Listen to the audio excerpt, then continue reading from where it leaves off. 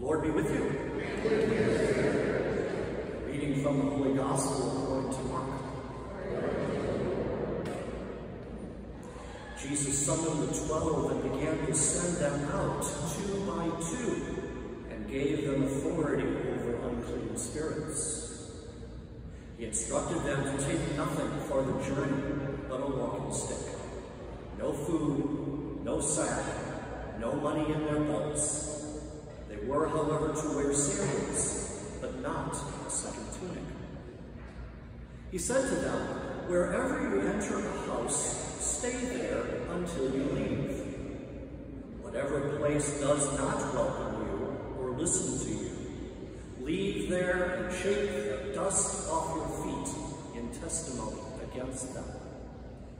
So they went off and preached repentance. The 12 drove out many demons. They anointed with oil many who were sick and cured them. The Gospel of the